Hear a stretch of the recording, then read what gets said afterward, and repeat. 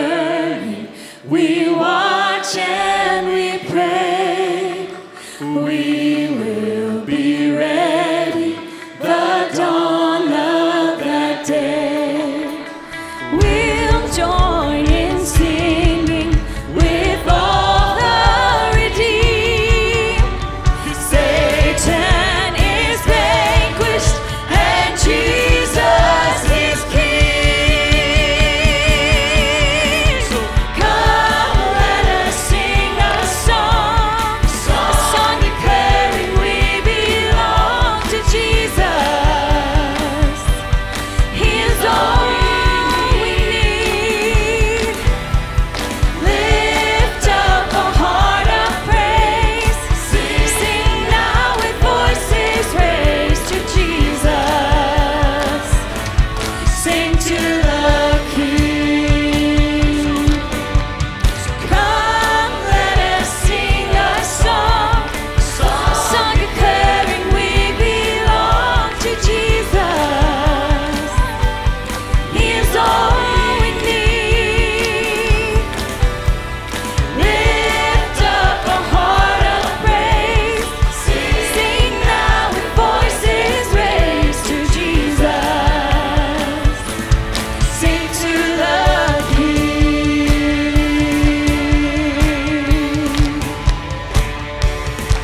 Oh, sing to the King.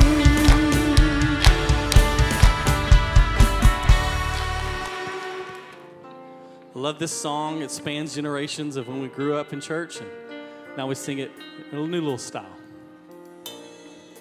I was lost, I was in chains, the world had a hold on me. My heart was a stone, I was covered in shame when He came for me. I couldn't run from His presence. I couldn't run from His arms. Jesus, He loves me. He loves me. He is for me. Jesus, how can it be? He loves me. He is for me. And there was a fire deep in my soul. I'll never be the same. I stepped out of the dark and into the light.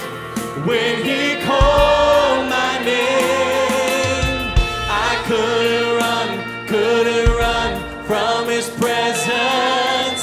I couldn't run from His arms. Jesus, He loves me. He loves me.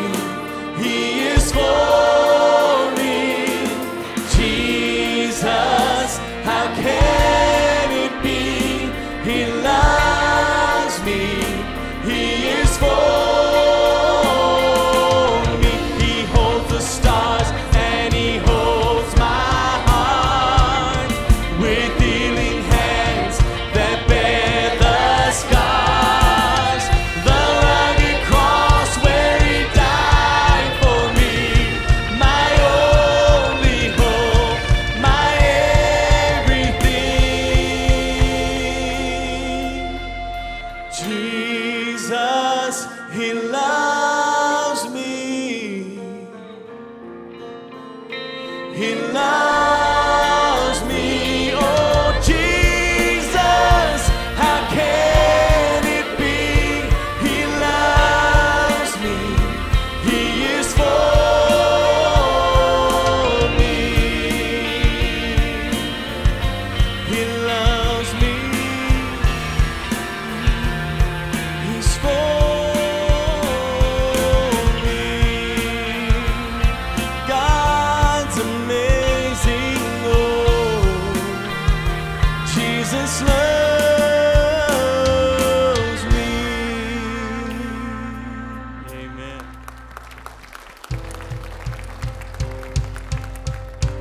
got a new one for this congregation to sing, but if you've heard KSBJ, you've heard it.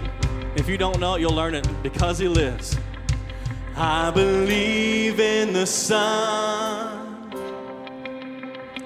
I believe in the risen one. I believe I overcome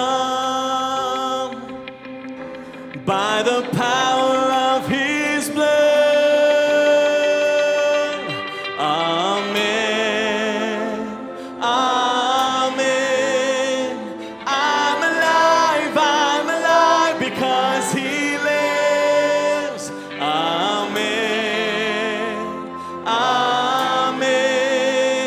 Let my song join the one that never ends because He lives.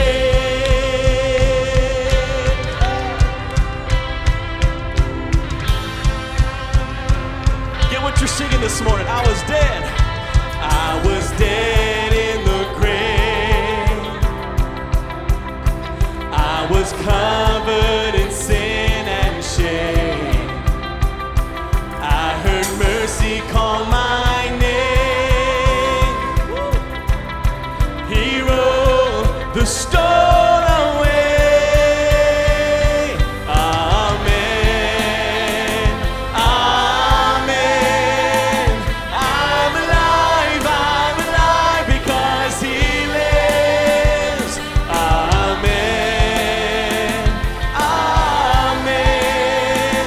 Let my song join the one that never ends. Because He lives, I can face tomorrow. Because He lives, every fear is gone. I know He holds my life, my future in His hand. Amen. Amen. I'm alive because He lives. Amen. Amen. Let my song join the one that never ends. Amen. Amen. I'm alive because He lives. Amen. Amen.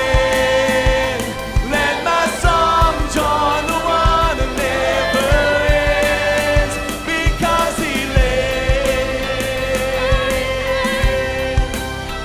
Because He lives.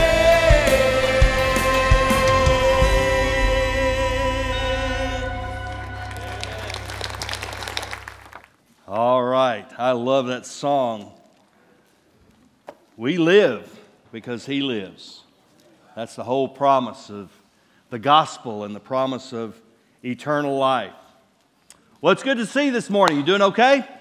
Everybody all right? Yeah, that sounds a little iffy. Well, I hope you're doing well this morning. We're gonna continue the series on Joseph this morning, Living Faith. So I want you to take your Bible and look with me in the 37th chapter of Genesis. Find your place there. While you're finding that, let me just tell you, I've never ceased to be amazed by you. And I'm so thankful to be able to be a part of this fellowship, much less be your pastor. But you're a blessing to me. Your heart is bigger than this state, and I love you for it. Last week we had the children of the world here, and you were such a blessing to those little guys. And they, what, did I say something? Oh, okay. Oh, there he is. We're being attacked. My wife's being attacked by a yellow jacket down there. All right, if he comes down here, I'm going to tell you the service is dismissed because bees and me do not occupy the same geography. Kill it. There you go. God bless him. He entered into bee eternity right there. All right. Anyway, we had the children of the world, and they were such a blessing. Never know what's going to happen here. The attack of the bees. And that's just went out all over the internet right here. They're wondering what's going on in that church.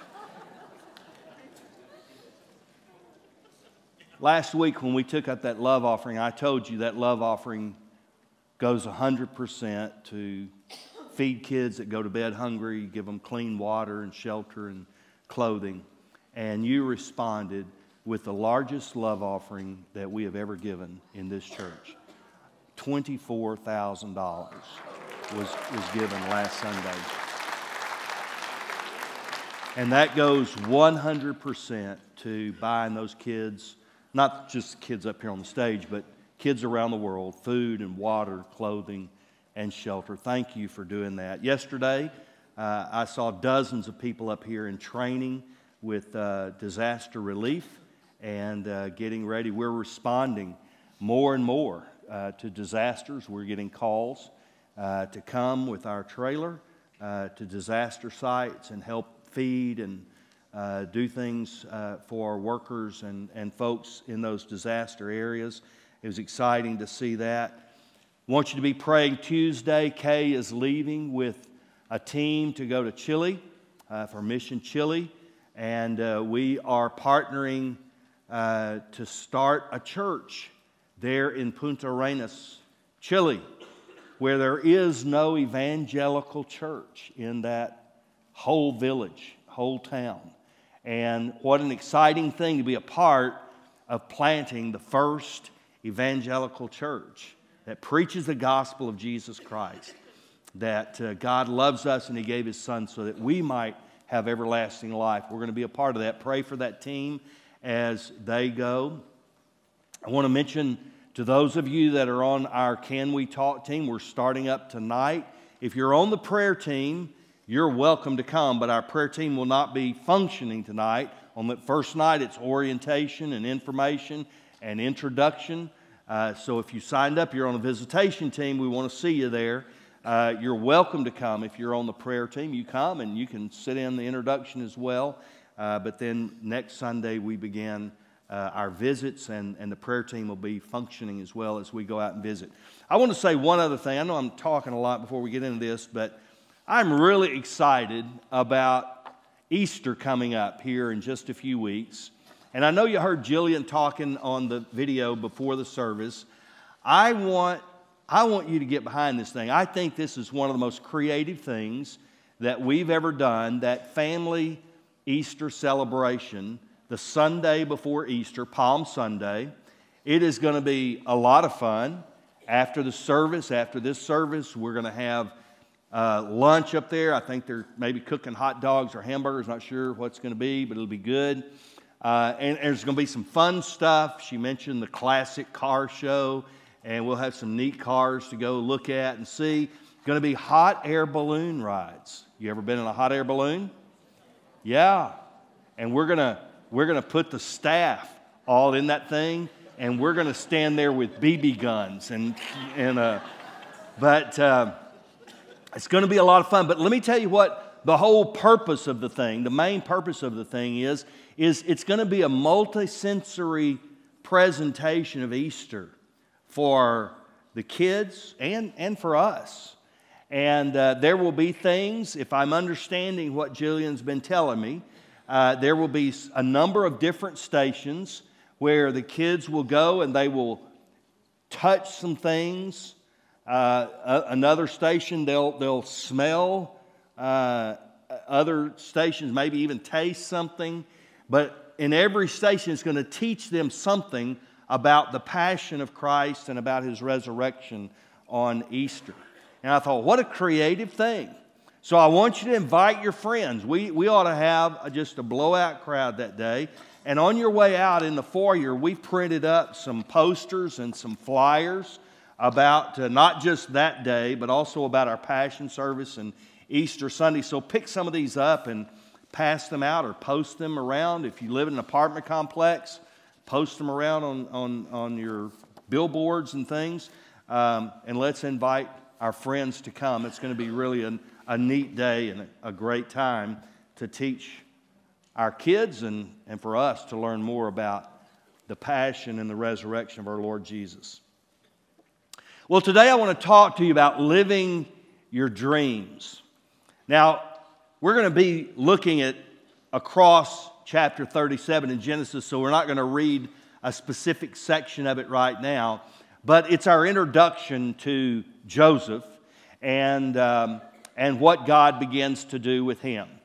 And dreams are an amazing phenomenon. I learned some stuff this last week about dreams as I looked up some things, just some details and facts about them. One of the things that I did not realize is this, that most of you, if not all of us, in this room dreamed 4 to 6 dreams last night.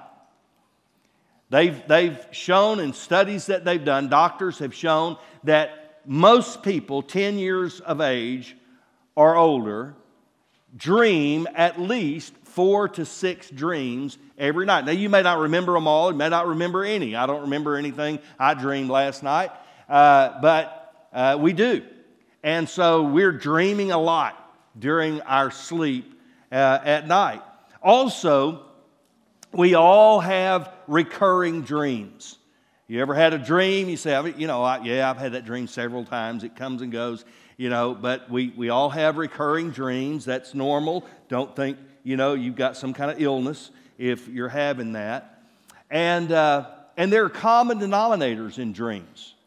Now, it all depends on kind of which list you look at, but I picked out some of the top 5 or 6 dreams. What would you guess would be the number one dream that people have? Falling. You're exactly right. So you're a bright crowd. I knew that. Falling is number one. The second most common dream is flying. We get like Superman, Superwoman powers, and we get to fly through the air with not being in a plane. That would be really cool, wouldn't it?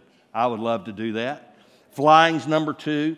Number 3, most common dream is a little depressing, but it's dying. We have a lot of dreams about, we die, we get sick or we're, whatever. Probably after we fall off a 10-story building, The fourth one is, one of my favorite, although it's not fun to have this kind of dream, but it is kind of funny, and that is getting caught in public without your clothes on. You ever had that dream? You're in school and you're sitting in biology class and suddenly you look down and there's more biology exposed about you than you want. Horrifying dream, but we all have it. And another one is being chased by somebody. Now, I can identify with that because here's some good news. You can influence your dreams. You can help.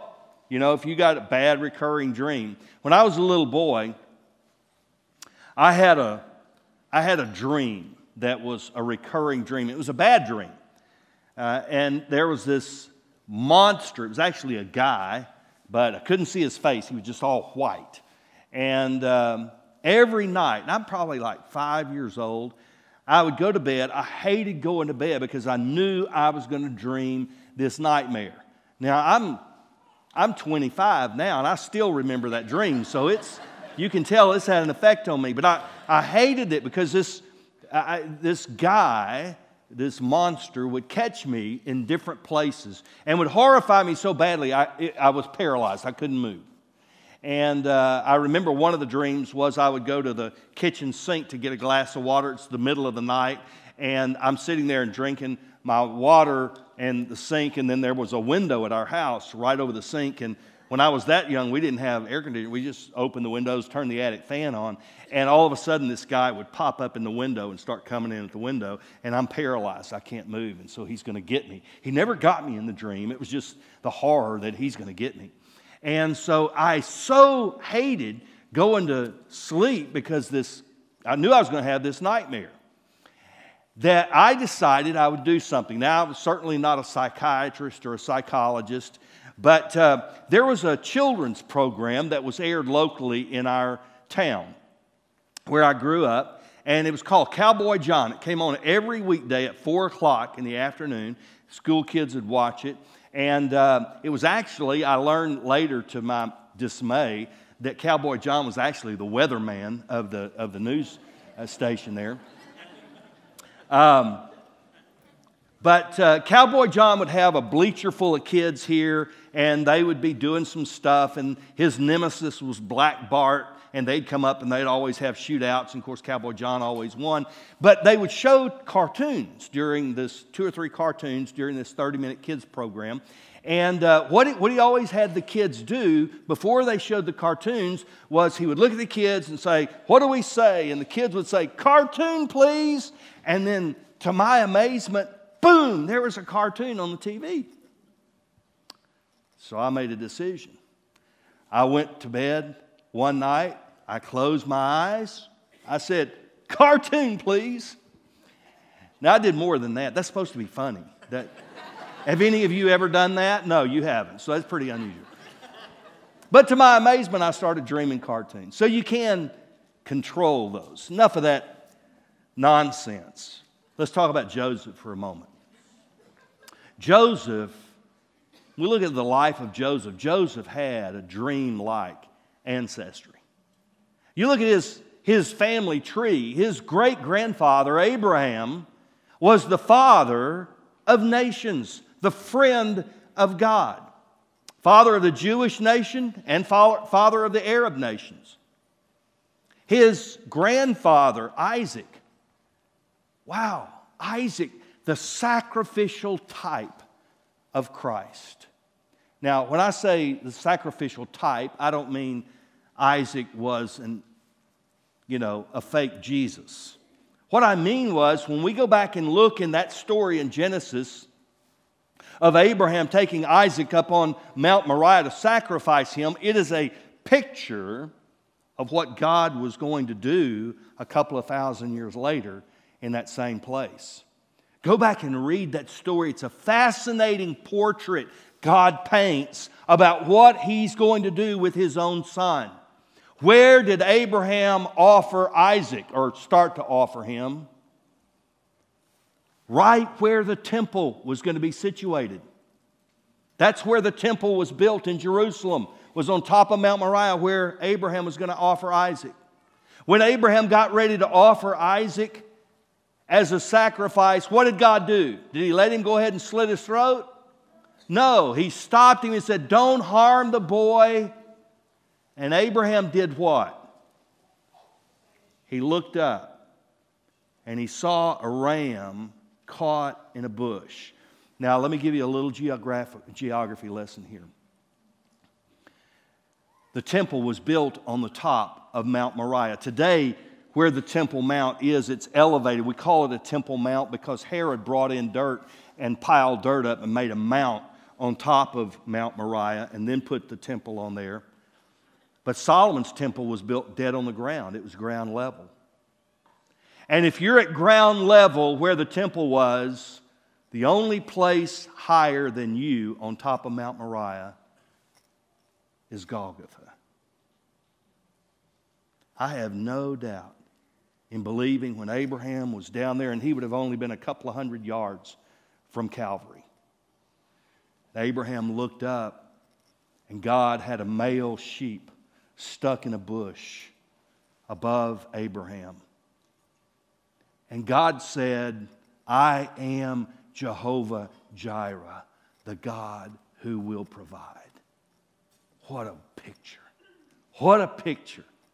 2,000 years before His son would be offered on that hill, God was already painting a portrait. That was Joseph's grandfather. His father, Jacob, wrestled with God at Bethel. God renamed him Israel, which means to strive with God. And Joseph was a dreamer and an interpreter of dreams. So we look at the family tree of Joseph that we're going to be talking about over these next several weeks. We're looking at a rich family tree, a dreamlike ancestry. Now, when we read through the Joseph story over these next several weeks, there are going to be 3 times that Joseph is involved in a dream setting. One of those is right here with his family. We're going to look at that in just a little bit. The second time is when Joseph is in prison in Egypt with the Pharaoh's cupbearer and the Pharaoh's baker. The third dream setting is in Pharaoh's house with the Pharaoh interpreting his dreams. And Joseph both has these dreams and he reads these dreams. Now, when we talk about living our dream, in America, we got an idea of what that means. It means to have a nice house, a nice car, a great job, a beautiful family, 2 dogs and a cat. That's the American dream. But sometimes dreams can go bad. Sometimes dreams can go not the way we think they're intended.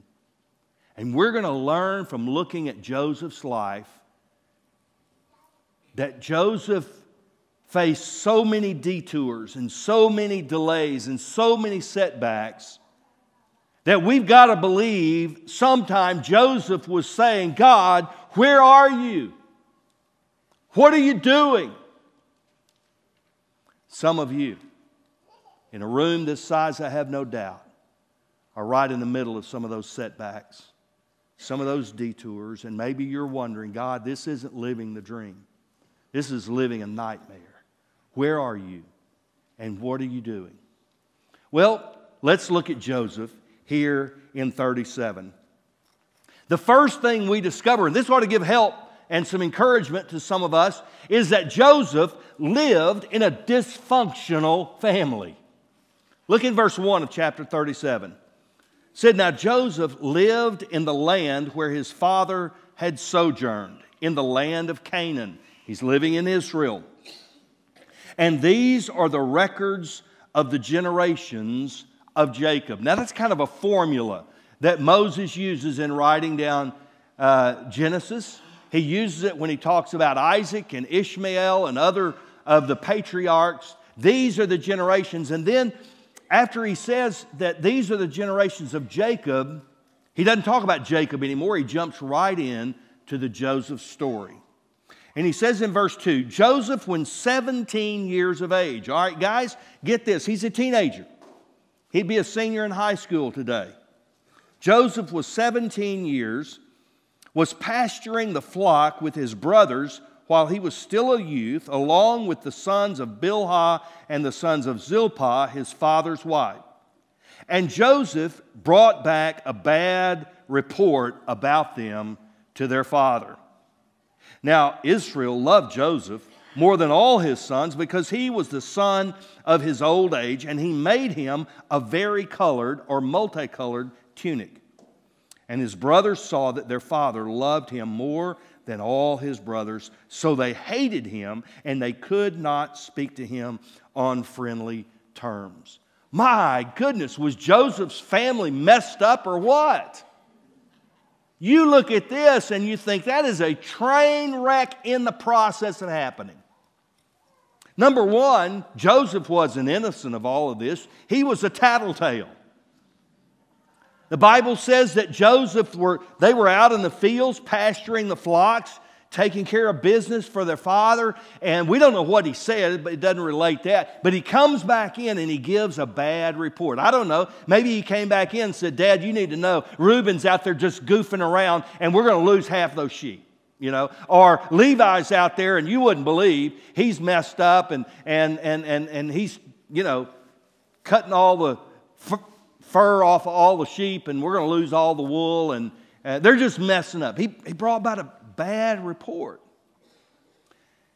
And that didn't help the situation because Jacob was playing favoritism in the family. Now look at this. I mean, this is almost embarrassing to read this because I'm thinking, what parent would do something like this?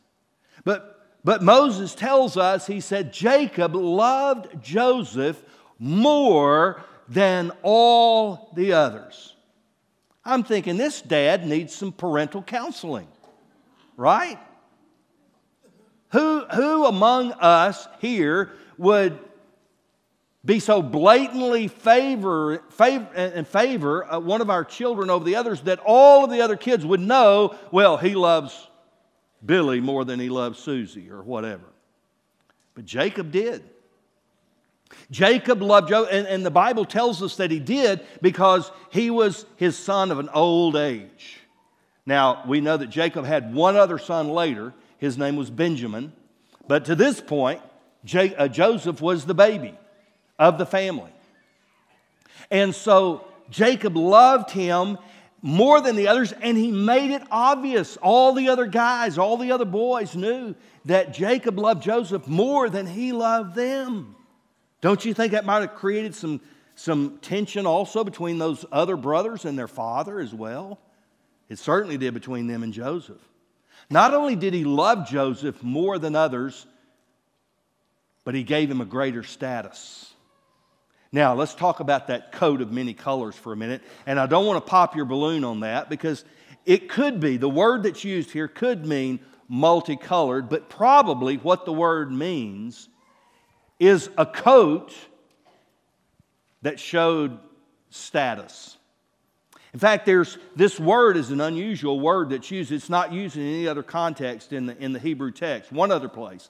So it's hard to really tell what it means, except that archaeologists have discovered paintings, frescoes on rocks and other places from this period of time. And they've seen with wealthy people, they've seen the depiction of coats that were different than what the normal people were. They were long. They were like knee-length coats, and they were long sleeves, and they were tied with a big sash. So probably, when it says here that Jacob made him a multicolored coat, he probably made him one of these important-looking coats that said, you stand out above all the rest. You rise in status above all the rest. And so Jacob was playing this favoritism, and then the Bible tells us, and the brothers hated Joseph. And they couldn't even have a good conversation. They wouldn't even talk to him on friendly terms. What a convoluted mess of hatred and envy existed between Joseph and his brothers.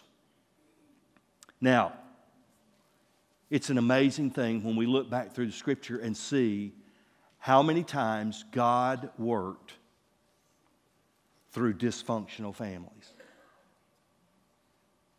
You don't have to go a long way in the Bible. In fact, the first family in the Bible, Adam and Eve, one son murdered another one. That's pretty dysfunctional in my dictionary. Noah, who built the ark, this faithful giant man of God, built the ark. God delivered him and his family through the ark. And then what happened? His two daughters seduced him, got him drunk, and they seduced him. Committed incest with their father. How about David? King David, who was unfaithful, committed murder against one of his own generals, tried to cover it up. Watergate was nothing compared to David's cover-up. And what happened to David's own family? His own son tried to steal his kingdom from him, tried to kill him. Absalom tried to kill David. God still used him. Eli, the prophet priest, his two sons were so evil in abusing the privileges and the sacrifices of the people in the temple that God killed them both on the same day. God uses. God still works, even when it seems like our families are all twisted and bent. He did in Joseph's life. Well, we move to the next section, and we learn that Joseph gets these dreams, and it makes us want to scream out to Joseph, Joseph, keep your dreams to yourself. Look in verse 5. Then Joseph had a dream. When he told it to his brothers, they hated him even more. I think Joseph knew what he was doing. I mean, be honest, he wasn't a saint. He said to them, please listen to this dream which I have had. Now let me ask you, if you knew your brothers already kind of had it in for you, would you tell them this dream that you had? Please listen to this dream which I've had. For behold, we were binding sheaves in the field, and lo, my sheaf rose up and stood erect, and behold, your sheaves gathered around and bowed down to my sheep. That is not how you win friends and influence enemies. Then his brothers said to him, are you actually going to reign over us? Or are you really going to rule over us? So they hated him even more for his dreams and for his words. But we're not done yet. In verse 9, now he had still another dream, and he related it to his brothers and said, lo, I had still another dream. And I bet they were excited when he announced that. Behold, the sun and the moon and 11 stars were bowing down to me. Oh, and he even told this to his father, as well as his brothers. And his father rebuked him and said, what is this dream that you have had? Shall I and your mother and your brothers actually come to bow ourselves down before you to the ground? And his brothers were jealous of him, but his father kept the saying in mind. Wow, Joseph, brighten up here, man. You don't go telling those kind of dreams to a family that's already dysfunctional. I call dream number one the groveling grain. Joseph and his brothers, their sheaves are out, and each sheaf represents one of the brothers. And 11 sheaves gather around Joseph, and they all bow down to his. Obvious what, you don't have to be a great dream interpreter to figure that one out. And then the other dream, I call the submissive stars. The sun and the moon and 11 stars all come and bow down before Joseph. And what happens? Jealousy grows, hatred grows. I mean, if we were watching this in a modern day movie, the music would be getting louder and more intense, and the cadence would be picking up, and we would be thinking somebody is about to get shot. I mean, the tension is growing thick. But notice the last thing he said.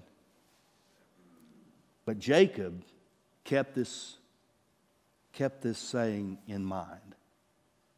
It makes us think that old man that wrestled with God in Bethel, that still limped from God touching him and dislocating his hip, maybe was wondering, God, are you up to something again? Are you doing something through my son that I can't understand? Well, we find Joseph getting caught in a plot. Look at verse 18.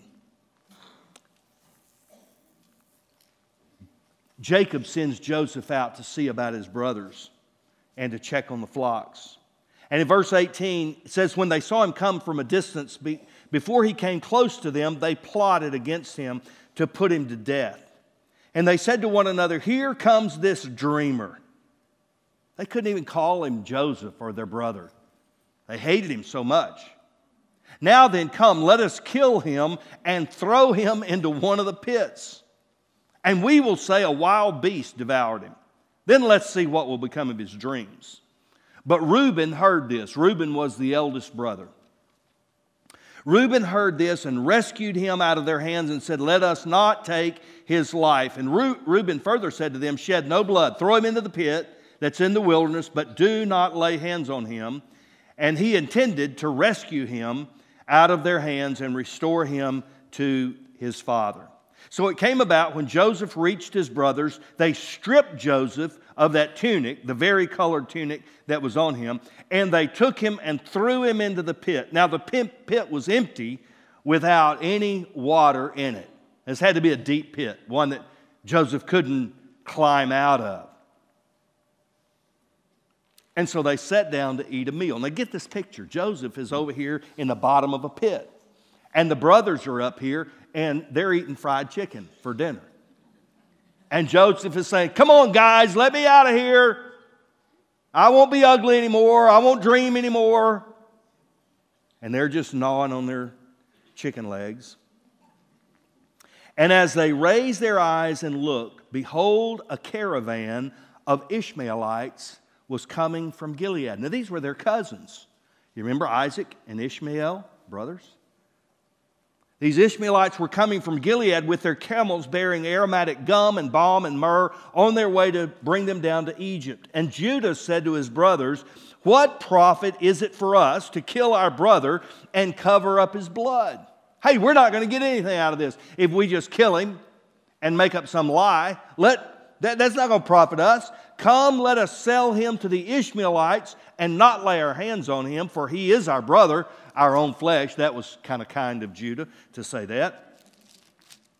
And his brothers listened to him. Then some Midianite traders passed by, so they pulled him up and lifted Joseph out of the pit and sold him to the Ishmaelites for 20 shekels of silver. Thus, they brought Joseph into Egypt.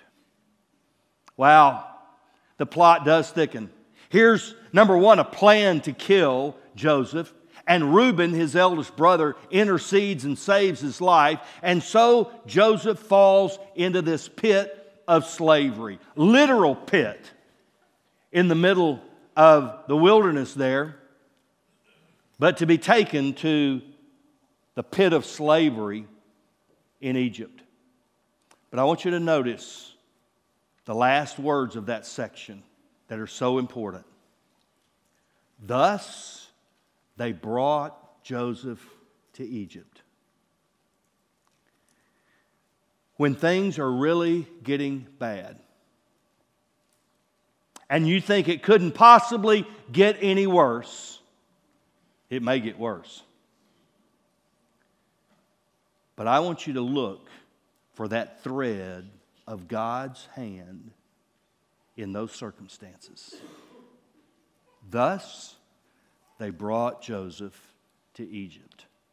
And that brings us to the last point in this story, and that is, never forget, God is still working. God is still working. We skipped a section. I want you to go back to it. It begins in verse 12. You remember Jacob sent Joseph out to go find his brothers, find out how they were doing, how's the flock, and he said, bring a report back to me. Let's read what happened in verse 12. It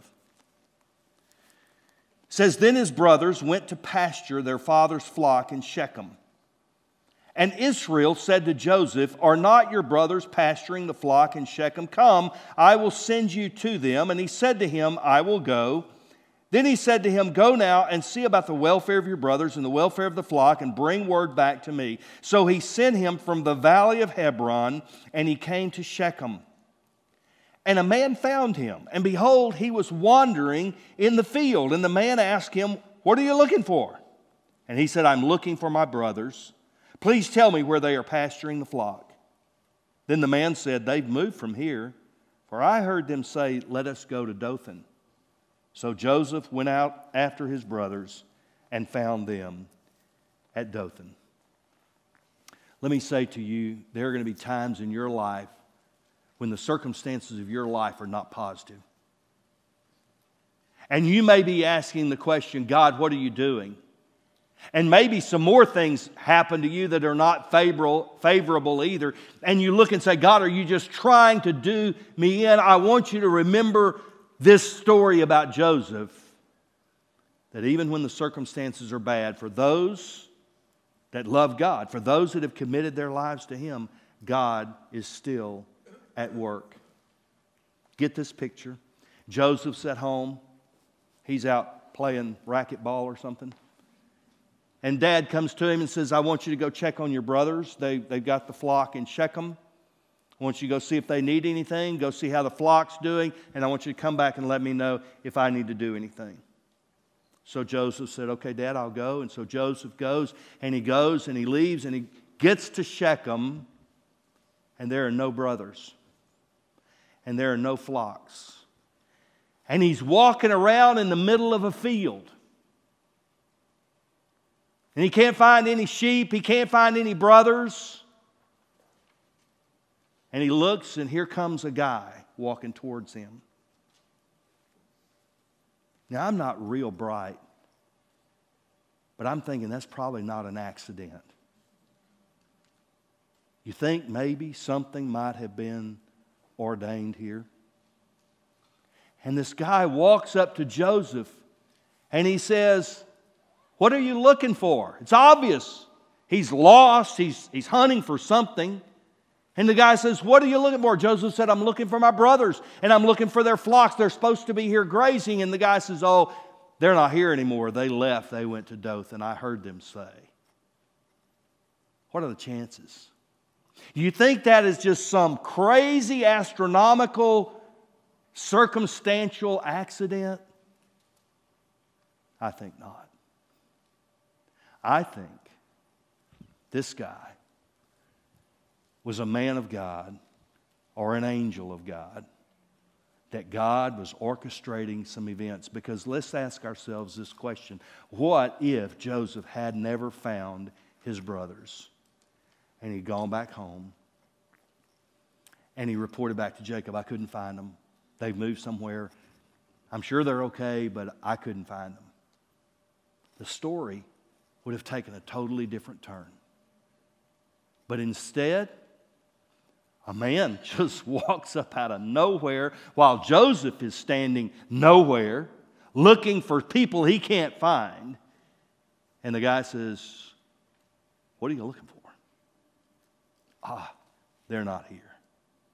When I read that, I was reminded of the words of the Apostle Paul in the book of Romans, chapter 8, verse 28, when he said, "For we know that God works all things together for good to those who love Him, who are the called according to His purpose."